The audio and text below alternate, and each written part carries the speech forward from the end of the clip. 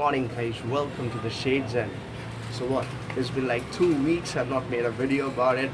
From last week I had some time. I was traveling, as I told you guys in the last video, that I was traveling, so I cannot make videos, and I was trying to make videos, but I'm not getting the opportunity as I had so much work to do and so much traveling to do. But last week I came back and did have the time, but I could not go ahead because of the process of doing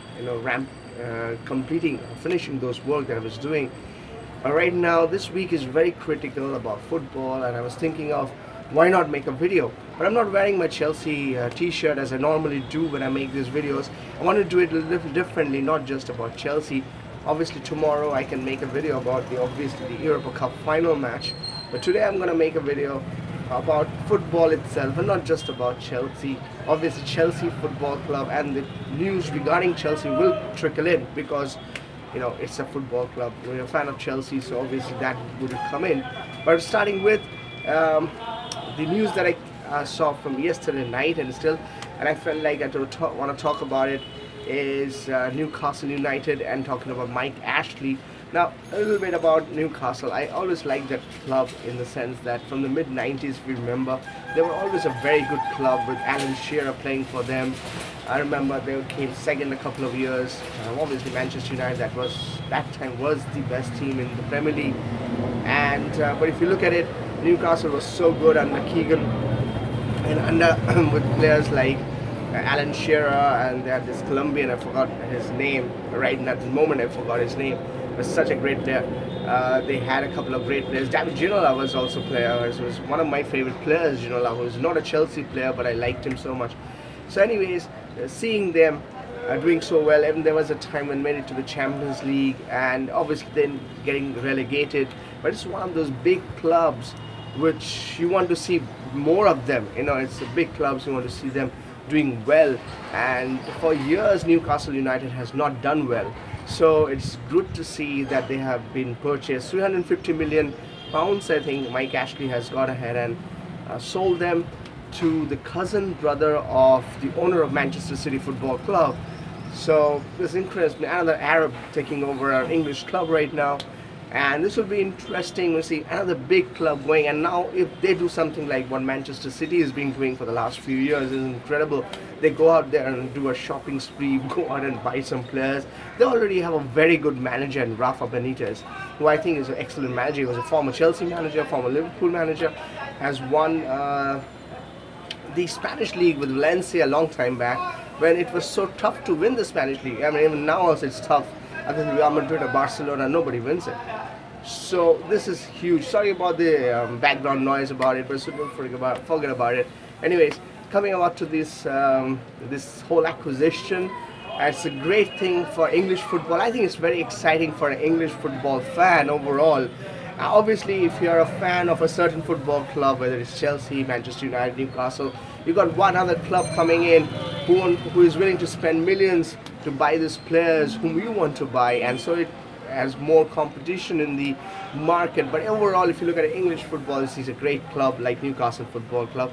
I think they have the best of fans in terms of the way they celebrate, the way the St. James's Park, it's no longer called St. James's Park anymore, but how that stadium is, how the Toon Army, as they call, how the fans there are so vocal and so wonderful. So it's a great thing for the club and their fans to have money in it, and they put in some money and they can hopefully go out there and purchase some great players, and hopefully they will also be a top level club, maybe can compete with the likes of Man City, Liverpool, Chelsea, Man United to winning the premiership in the coming few days.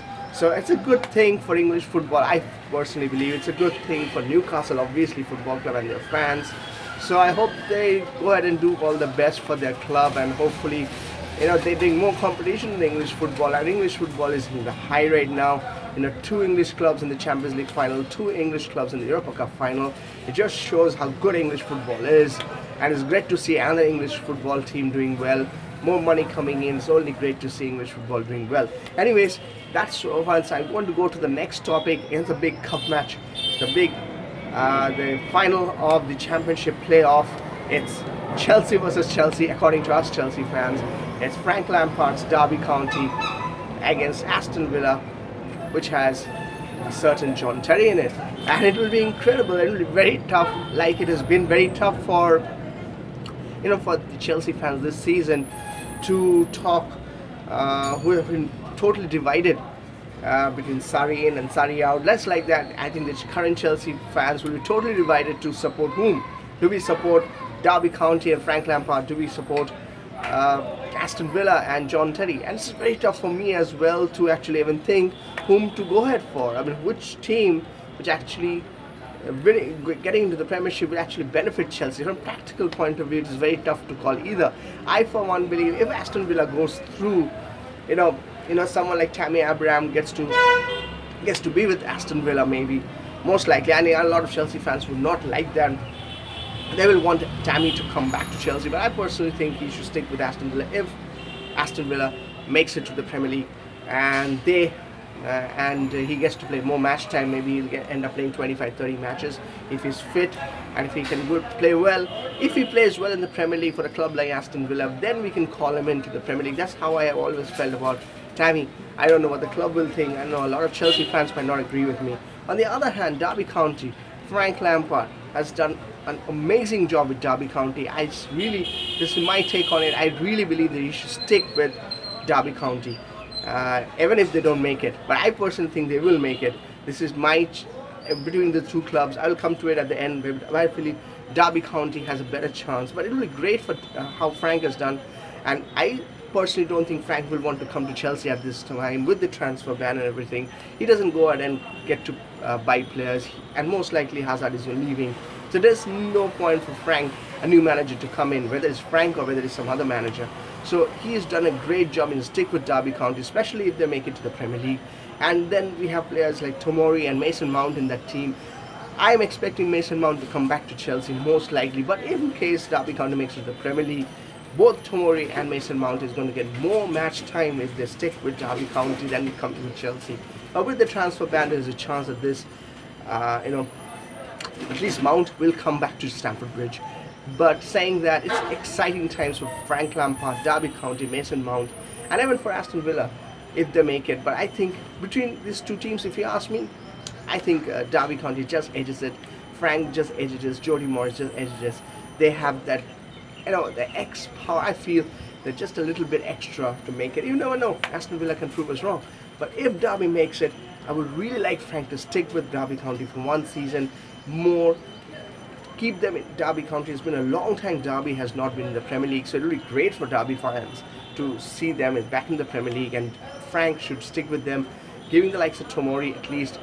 I don't know about Mason, if he's going to come back or not. I will want him, if Derby makes it to the Premier League, to stay with Derby, play 25-30 matches in the season in the Premier League, get more match time, and gets himself raised to the level where he can come and really contribute for Chelsea. Because now if he comes in, he will be in the sidelines, most likely. He's not going to be a first choice straight away. It'll take him 3-4 months to get into the first team. It's not going to be that he's going to come in and he's going to lit it up. It's not going to happen. I know a lot of Chelsea fans will disagree, or a lot of Chelsea fans will believe that that might not be the case. He might start from the day one, but it will not seriously will happen. That he's still 20 years old. You cannot expect him to just go out there and make it happen just from day one. As what happened with Hudson-Odoi. I mean, he started a couple of matches, but then it took him some time. It will take time because you're young, you're going to be rash, you're going to make some mistakes. Good, you will learn from those mistakes. But at clubs like Chelsea, you need players who can keep on going on every match in, match out. So anyways, it's great news. I think both, it will be an interesting match. The final match today, Derby versus Aston Villa, will be very interesting. We'd like to see that, who wins. Best of luck to both of them. Hopefully, both of them give their best shot and only one can win, That's the sad part about it. So, hoping that from my end that Derby goes through, but both Derby and Aston Villa, hope both of them do well, really well. Hopefully they will be one. Now coming to the third topic and the final topic, I guess. On to sad news. I don't want to end the videos on a sad note, but I'll make a video tomorrow with only Europa Cup into it. But N'Golo Kante might not be available for the final match. I'm not sure. Hopefully he's fit. He is like a machine. So hopefully he will come good. Now, yeah, coming to the final thing was Sarri and the possible transfer to Juventus. I'm not entirely sure as much from what I take in it. I feel Sarri would not like to leave Chelsea at this moment unless he's getting a lot of money. Number one, Chelsea would not sack Sarri at this moment because Chelsea has a transfer ban. Chelsea doesn't have money. We are keeping on paying every season to our managers, 9 million. Antonio Conte, just the other day came the news. So we had to pay 9 million pounds to him. If we sack Sarri, we had to pay another 5-6 million to him and his coaching staff. Doesn't make sense. So unless Juventus comes in or any other club comes in and pays for him to Chelsea, and then if they take Sarri out from the team, only then Sarri will be sacked. So all you Chelsea fans who are watching, if you think Sarri will be sacked by Chelsea, that's not going to happen. First and foremost, Sarri himself will also not leave. I think he has done a very good job at what he has got in him. The players, the mid-season revolt against him, the player part that has always been there at Chelsea, he has done a very good job according to me.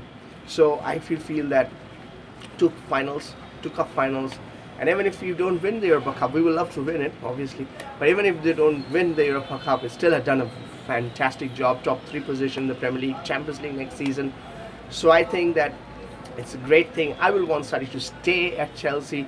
I'm a big Sarri fan. Everybody knows I like Sarri, and I want him to stay. I want him to build the team, whatever we have, with the transfer ban included. It has been harsh for him. We have been harsh. A lot of Chelsea fans have been harsh. A lot of fans overall have been harsh over Sarri. I really believe that he has done some very good job, and given time, he can do what Pep is doing. As simple as that.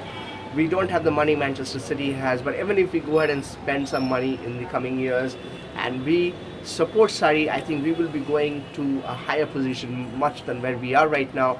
We need to trust in Sarri. A couple of years for sure he is going to get us something great. So keeping it tight, I think Sarri will stay. I hope we have a great week this week, and I'm going to make a video tomorrow about the Europa Cup final, Baku and everything. So I'm signing off for now. It was great making this video after 2 weeks. So guys, as always, want to hear it from you guys. Let me know in the comment section what you guys think about all the topics I spoke about. Newcastle sold by Mike Ashley, good thing or not? I think who will go through, Derby or Aston Villa? Who will? Let me know. And what you guys think. And obviously Sarri, Juventus and everything. So until next time, which could be very soon, maybe tomorrow. Keep it coming. Thanks for watching. Bye.